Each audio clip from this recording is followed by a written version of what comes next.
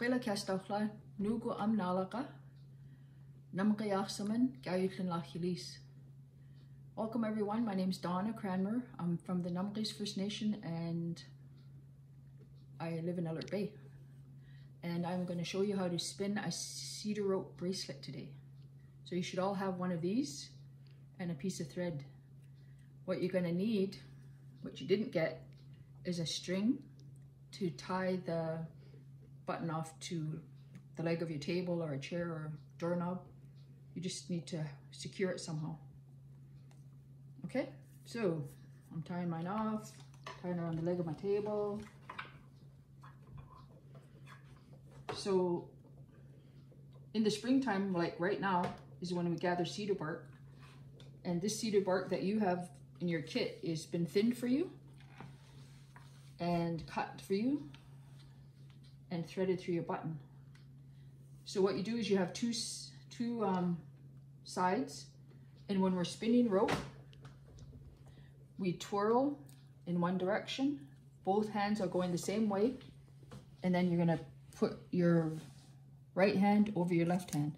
So twirl, same direction, both of them are going the same direction, right over left, twirl, right over left.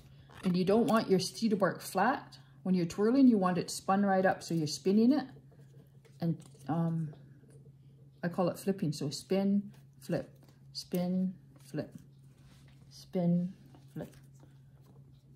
And what happens when you let it go, if you're doing it right, it's not going to come apart, right? If I wasn't doing it properly, it will all unspin. You want it to actually look like rope, the texture of what rope looks like, or the visual. So it's just spinning and flipping. So this is a bracelet. Our people had to spin all the rope they needed prior to contact, because there was no Walmart, no Costco. You had to prepare all of that stuff yourself. Fishing line, line to lash canoes together. And you're going to spin all the way to the end. So keep spinning. Twirl, twirl, twirl, and flipping that way.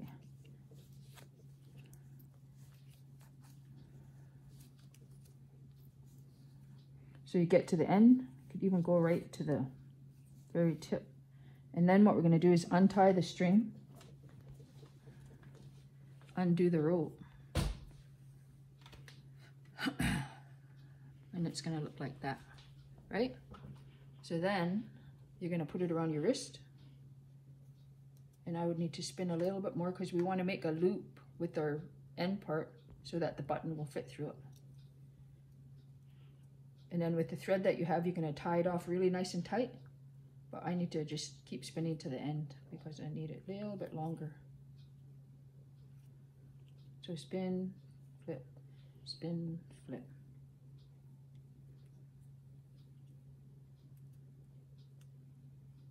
Make my loop. And then you're going to just give yourself enough room so the button will fit through the loop.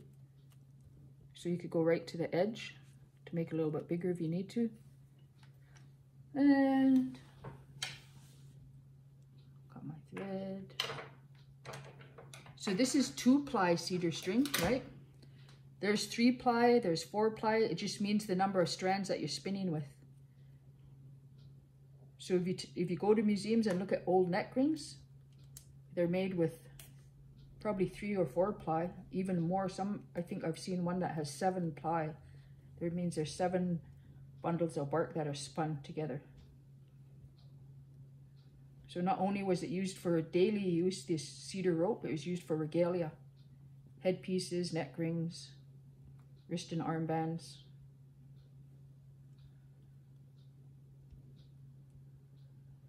Many, many, many things made with cedar. And this is just one. So then you want to cut that off, because once it dries, it'll be stiff again. And that's what I forgot to tell you. You need to wet your bark before you start. So I have my bark soaking in the bowl there. Just warm water is good, and it only takes a couple of minutes, doesn't take long. Ta-da! One cedar bracelet. Okay, so enjoy, have fun. You should be getting 2 kits. And then if you have more bark, you could try maybe do a 3-strand or thinner bark even, could make nice thin strands. Yeah, so have fun. Hala Kisla.